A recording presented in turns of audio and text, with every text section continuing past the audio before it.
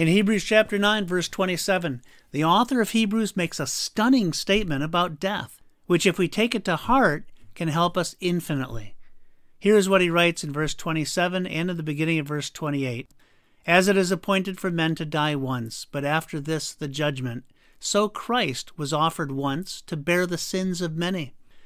So each person dies once, and then comes judgment.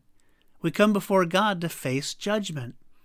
For those who've rejected Christ, they'll unfortunately appear before the great white throne judgment described in Revelation chapter 20.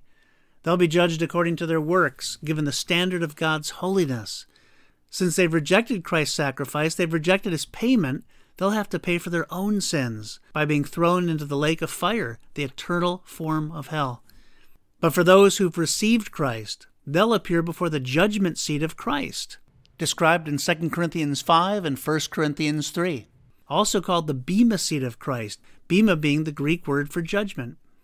Their sins have been covered. As per Hebrews chapter 9, verse 28, Christ was offered once to bear the sins of many, so they won't have to pay for their own sins. Instead, they'll be judged, they'll be evaluated according to their works, and they'll be rewarded for everything done unto Christ. Fleshly pursuits will be burned up, but they themselves will be saved, and they'll be rewarded wonderfully for every cup of cold water given in Christ's name. Note, by the way, that there's no reincarnation. We die once and then face judgment. Jesus died once and then took our judgment. So when a believer comes before Christ at the bema seat, there will be great rejoicing.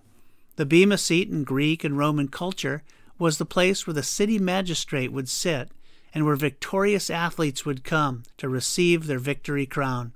For those who believe in Christ, may the bema seat motivate us to action.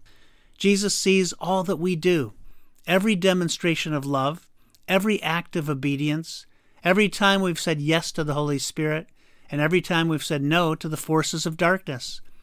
Thus, believers can look forward to Christ's return and to seeing the risen Christ face to face and to coming before the bema seat of Christ. For those who have yet to believe in Christ, may the reality of death, followed by the great white throne judgment, serve as a motivator to receive Christ so that your sins can be covered, they can be paid for, and then death can be followed by wonderful reward and by eternal life with Christ. Thanks for listening.